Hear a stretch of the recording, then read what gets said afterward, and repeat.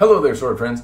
This is going to be a review on our traditional Filipino weapons, Moro Kampilan. Now, there's a couple things I need to note before I go into the review, as I normally do, and that is some biases, things you need to hear me say aloud before you hear me say other things aloud. So, first and foremost, this was a new piece from traditional Filipino weapons. I believe it actually came from Athena, though. It was purchased by a fellow sword friend, Corey, who had it sent to me so that I could do a review for it first before he ever got to play with it. So, Corey, first, thank you for sending this to me so that all of us sword friends can maybe learn a little bit about it. Yeah, this will be going back to Corey, which means I'm not going to break it in half or anything like that. I'm going to do some general tests and things like that, and there's that. But it should be a good example of what you should expect new from traditional Filipino weapons if you were to buy one. The second thing I need to note is that I am a practitioner of Filipino martial arts. I'm a little bit out of practice, but I did study a little bit of how to use the Kampilan, or how to use the Kampilan, and I'll admit though that I am not an expert, I'm not a guru, I'm not a teacher, I'm not an instructor. I'm just a guy that has a passion for the martial art, and I like it, and I was interested in the long sword or largo techniques, so I did study a little bit about how to use the Kampilan, but just know, admittedly, I'm no expert. You can make fun of me and laugh at me as you see me cut. If I'm doing anything wrong, I'd appreciate it if you shared what I should be doing better so that everyone can benefit from that knowledge. But just know this is not an instructional video, and I am not advocating that the way I do it is the right way. The last thing I need to note is that there are some biases I have about traditional Filipino weapons. I've owned a myriad of the products, and I haven't really been dissatisfied with any of them. But I have seen how the owner interacts with his patrons and how he advertises some things on Facebook. And admittedly, I get a little sour grapes about some of it. So I'll talk about that in the end section because it's not really relevant to the sword itself. But I will talk about it, and just know that it might influence my opinion. I'm not a super big fan of some of the advertising that they've done or some of how they've contributed to some conversations with their patrons. It's rubbed me the wrong way a little bit. So anyway, I'm going to move on with the review now that you have those caveats. So a little bit about the Kampilan. Now, the Kampilan is not something I'm going to cover in a great historical context, but there are some things that I think are worth noting. This review is actually coming off the coattails of an episode of Forged in Fire, which featured the Kampilan. According to legend, the Kampilan was the sword that killed explorer Ferdinand Magellan at the Battle of Mactan in what is now the Philippines. The heavy spur-tipped sword was used by island warriors in battle and could chop off two heads in one swing. In that episode, they highlighted a few things, and I think they did a good job, and the Kampilan isn't something a lot of people have seen before. It's certainly not a super popular type of sword, and when mass production models come out, they oftentimes go by the wayside in relatively short order. It's not a model or a type of sword that's as easy to find as the Jian or the Dao or the Katana or the Wakizashi or the long sword or any of those variations.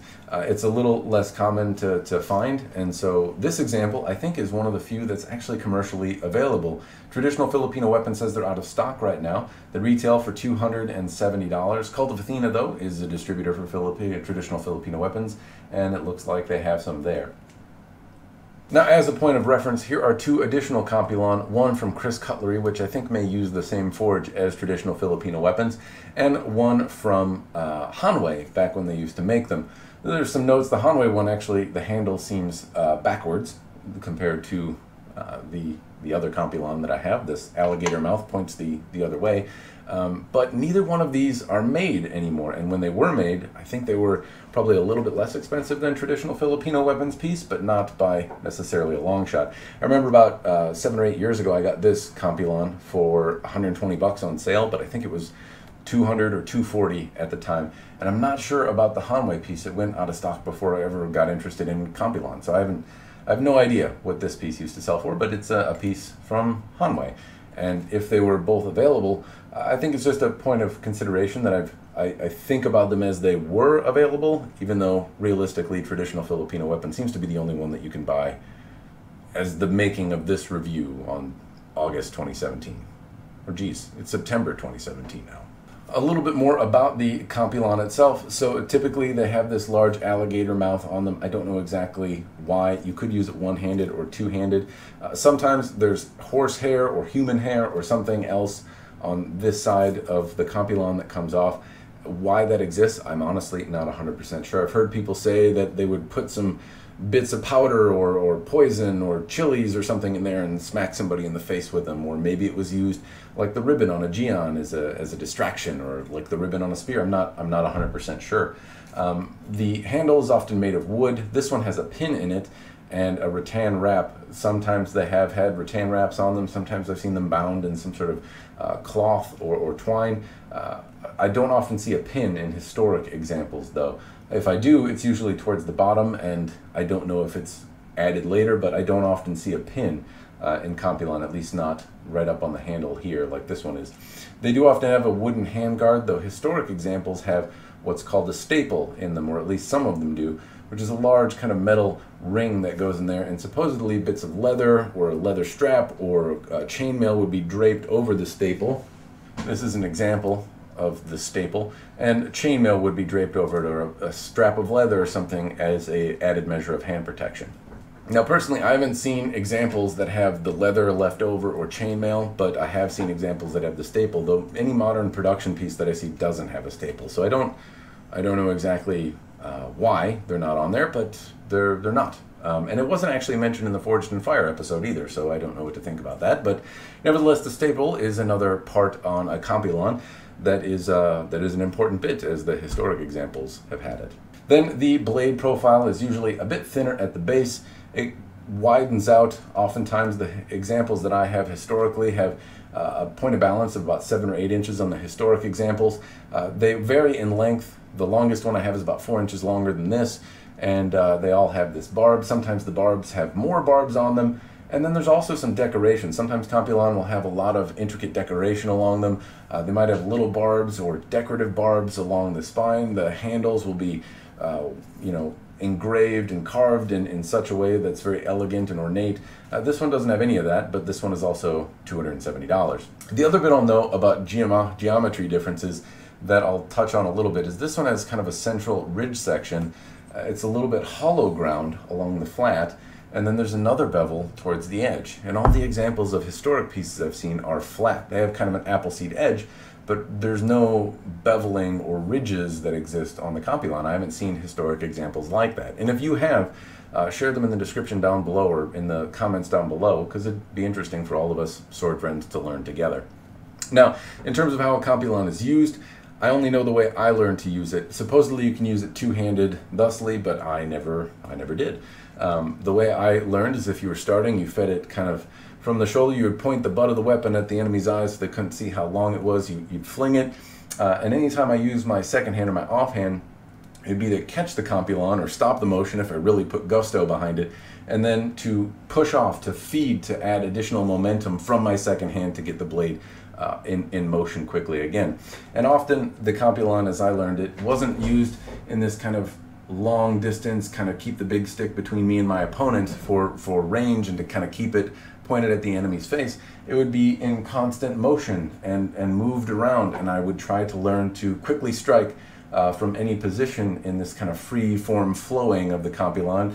It, one, kept my hand avoided as a target in sparring, but two, I don't know, that's just the way I learned to use it realistically. So that was the trick, but everything that I learned to do was one-handed. So you could use it two-handed, but everything I learned to do was one-handed. Anyway, that's a little bit about what I know about the Kampilan. I'm not going to go into any more of the history of it because I don't really know it. It's a lot harder sword to research, and if you have any information, if you're an expert in it, throw some information in the commentary below. It would be good to learn more about it. Now, in terms of reviewing this particular sword, what I can say is that the woodwork is got some interesting bevels and planing and just overall how you see the grain. It's pretty good. It's $270 and I don't expect anything ornate, but for what it is, it's good, it's solid, and it has some detail which makes it kind of handsome in its own right. The handle is rattan wrapped, and initially little bits and chunks were kind of coming off in my hand. Little pieces of the rattan, little fibers were kind of coming off in my hand.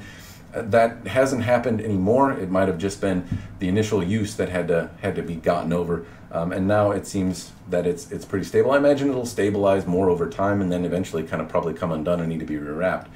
The crossguard is made of wood and is thick. It doesn't have a staple. It's wide and it seems relatively similar to the historic examples I've seen.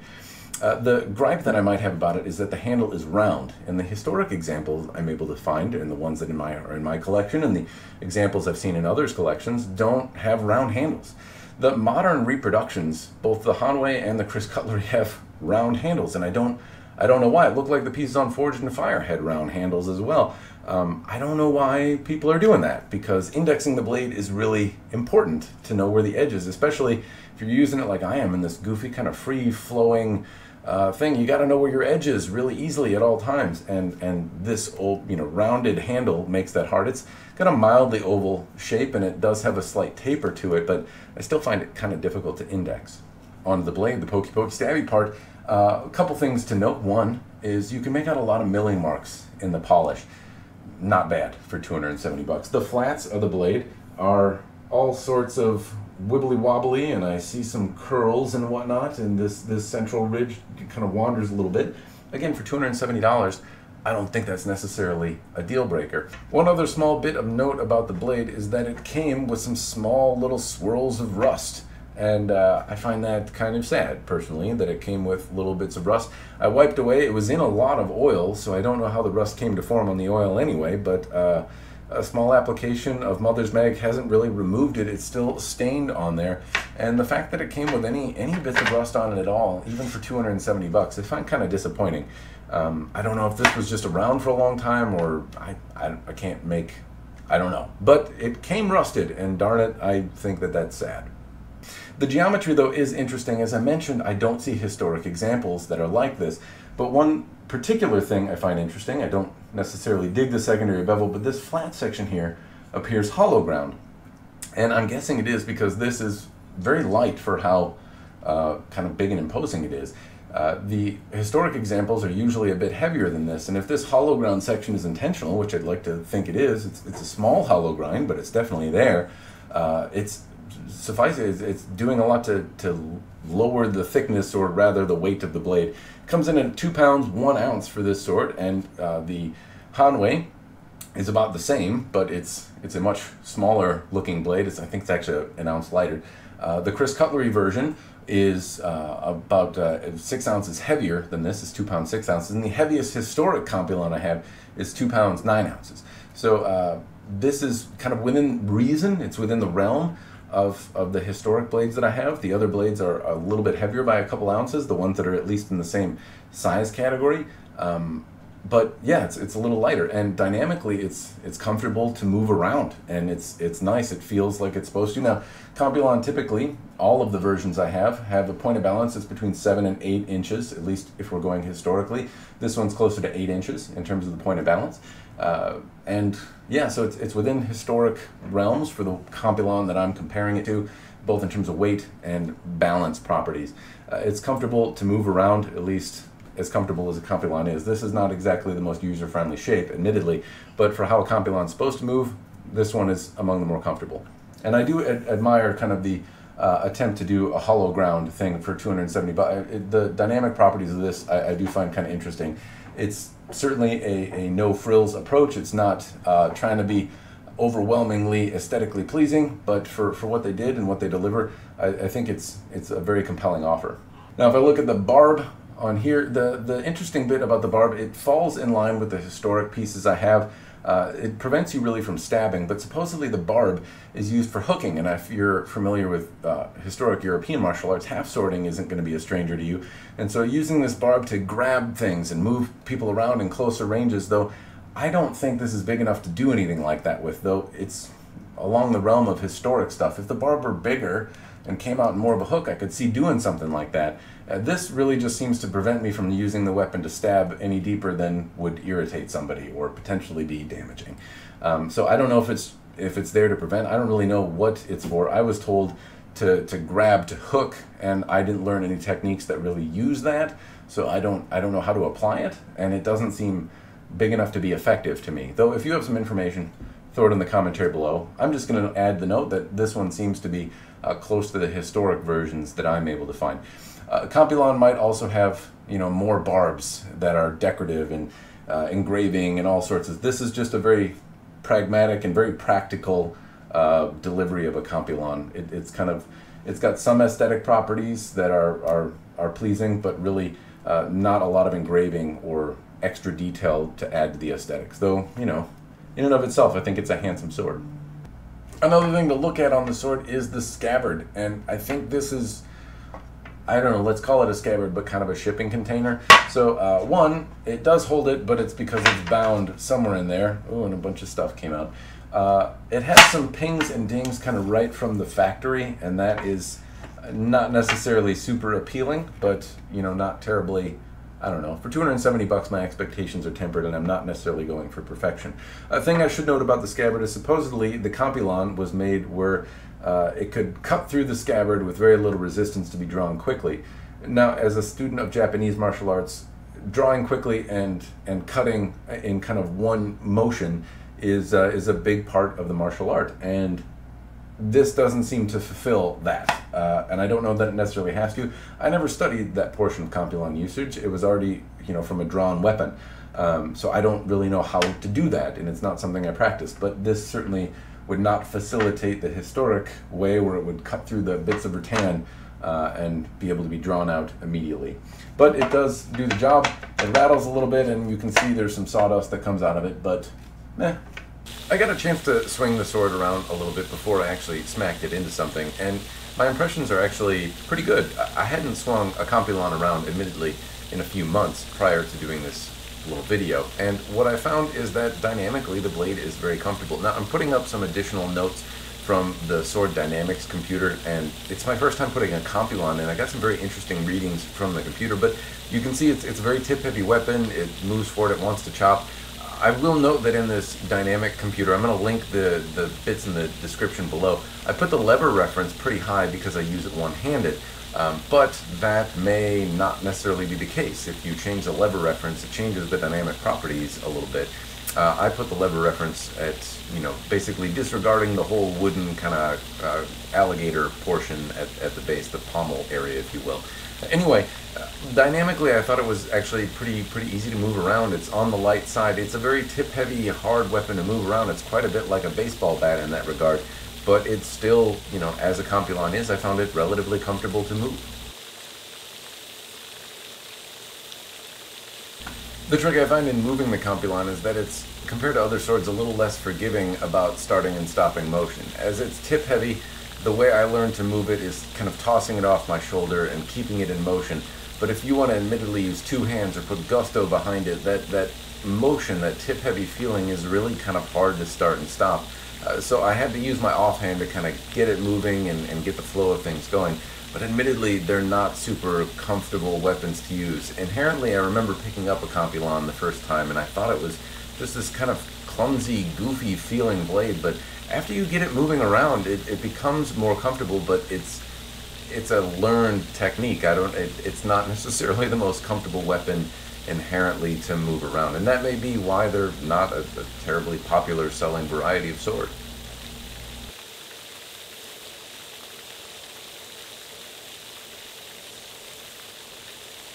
And in terms of use, I cut water bottles with it. I found the blade difficult to index, and that's really maybe the only complaint I can make, is that this little pin pops out and kind of bites my fingers just enough to irk me. But I found it difficult to index, not necessarily so much on kind of the general 45 degree and kind of direct downward strikes, but if I was doing an upward angle, I found that a lot more difficult to index and hit. I just ended up batting the stuff around. Now that could be because I'm not that great at cutting in general, but I did find it a little harder to find the edge alignment well in those strikes. And so a handle that was maybe a more oval shape would be appreciated.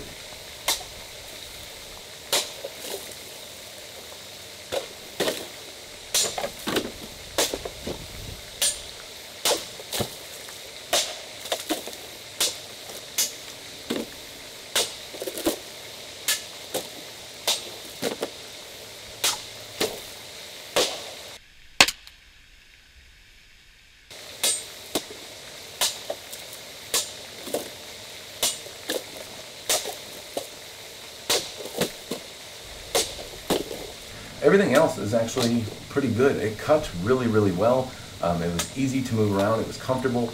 I didn't feel out of control. It was easy to do what I needed to do with it. And in terms of cutting tatami, it was like a laser beam. And that really caught me off guard. I thought that this secondary bevel was going to make cutting tatami and cutting in general hard. The sharp edge, the fact that it's really, really sharp is positive. But I did not expect it to do that well in tatami, and it did. And that really surprised me. The other Kampilan that I have cut with have all actually cut exceptionally well. They are very, very capable cutting weapons, but I thought that this bevel would be more of a problem than it was. However, they designed this geometry. Hollow ground blades also don't often do very well for me for cutting, but this did an excellent job cutting. I really have absolutely no complaints.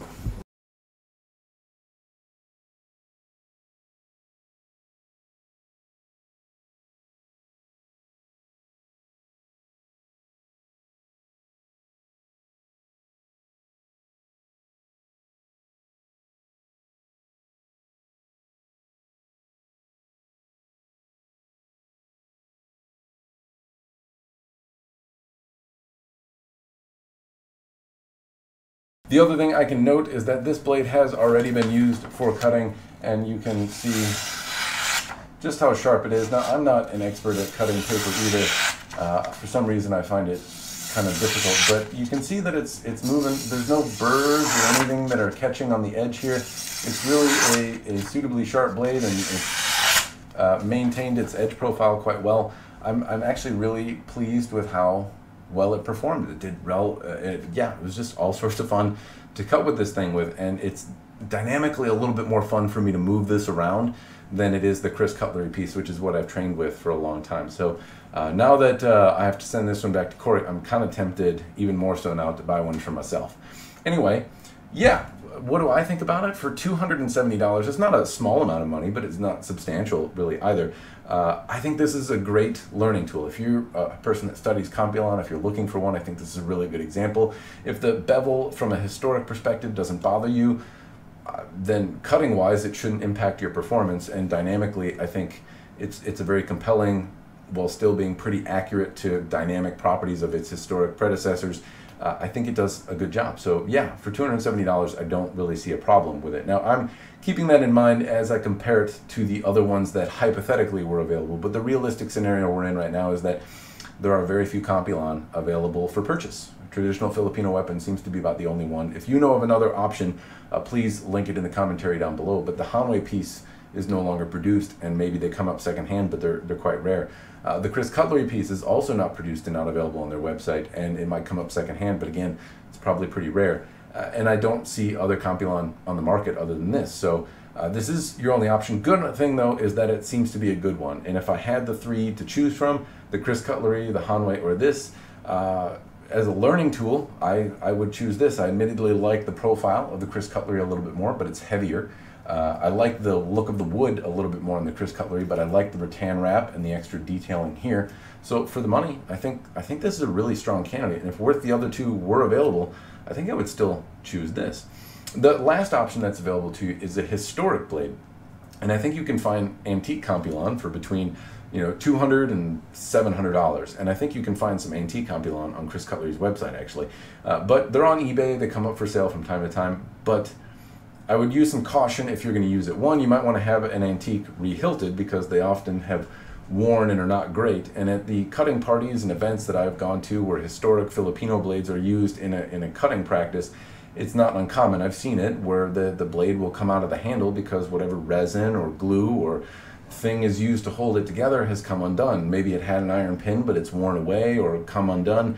In any case, you might want to double check and make sure that the hilt is suitable for you to actually have cutting practice with if you're going to use a historic blade. The other thing is the blade might be a little worse for wear. It could have been heated and cooled, it could be cracked, there could be some sort of impact that would cause the blade to break and become a helicopter of death. And those are all things that you need to bear in mind if you're using really any sword, but they become a little bit more of a potential variable if you're using a historic or an antique. So just make sure that it's in suitable condition to be used. But I think an antique with a redone hilt or an antique that is been inspected and you have some assurances that it's suitable for practice might be another option. They're not wildly expensive. They haven't increased in price the same way that, say, antique Japanese or antique medieval European arms have. So you can still get them at pretty reasonable prices, and you might be able to find somebody to do this kind of woodwork, or maybe you're handy yourself and can do it. So yeah, I think that's another option that's worthy of exploring, especially if you're trying to swing it at air and you're mostly doing drills in places where it's safe to do those types of things. I think an antique would probably be perhaps more suited. And the reason I say that is this big old beast right here. So this is an antique, but it's about 4 inches longer. It's about 8 ounces heavier, but just the profile and how it moves, I think, is maybe a little bit more historic. I do have antique Kampilan that are the same size as the TFW Kampilan, but I like the longer version personally. And these seem to be things that you're more likely to find in antiques. Also, you can get some more ornate carving. You can see that the handle is coming undone a little bit, but I would think personally, if I was going to spend money on a Kampilan and I wanted something a little fancier, I'd look for something that still had some of the barbs and ornate work on it, and I'd see if I could find a craftsman that would be willing to re-hilt it for me. The last option you might have is to contract another smith to make a Kampilan, though admittedly I don't know a lot of people that make Kampilan or Filipino blades in a custom way at all. Though the episode on Forged and Fired showed that at least 2 new custom Kampilan are in existence, I don't know that the blade profile is exactly what I would be looking for, but you could maybe work with a custom smith to design something that's exactly the way you want. Anyway, the point was to review this traditional Filipino weapons Kampilan, and for what it is, I think it's a very compelling offer, and I am super stoked that I got to play with it. This was a really fun blade to cut with, and so I'd encourage you, if you are in the market for a Kampilan, to look at this one. I think it's a very solid option. The last bit that I'm going to note is why I have some sour grape feelings about traditional Filipino weapons, and there's a few issues that I hear about in the community, but there's really just 2 of them that come to mind. First and not foremost, but is the question of steel usage. So TFW advertises this as 5160 and D2, and there is some speculation that it may just be 5160 or a different similar steel, but that it is not a proprietary mixture of these types of steels, because for some science reason that's unlikely. I don't really know enough about metallurgy or the science behind it to make a compelling argument, but I would say as a consumer, the online debate between TFW's kind of Facebook presence and the groups and the questions that are asked and the accusations that are made and the answers to those accusations have left me with a lot more questions and more doubt than rather reassurance and answers. I don't really know what the impact is or who bears the burden of proof in this argument, but I haven't necessarily been satisfied by the argument. I didn't know it was an argument until I read a complaint, and then it just left me with questions, I guess. I wasn't satisfied with how TFW addressed the issue online, and since I don't have it screenshotted, I can just say that that's my personal opinion about it. What does it impact, though? I don't know. Either way, this is a really good sword, and it did a really good job cutting, and I think it's a really good value for $270, regardless of what it's made from. If it's made from aluminum and it's not a hardened metal, it's held an edge really well. I don't really care what it's made from. It did a good job. So that's, from a consumer standpoint, I'm really pleased with the performance. But I don't know the validity of the argument. I do know, though, that there is, I guess, a moral question of, is it false advertising? Are you just saying something to try and get people to buy stuff because you think it makes you special? I don't know. I don't know how to answer that argument, and I don't know who's responsible for answering it. But I would just say that as a consumer, I don't know, the whole thing kind of rubs me the wrong way. The other thing that I find unsatisfying, and I think is maybe the biggest issue for me, is how TFW has used women in some of their advertising.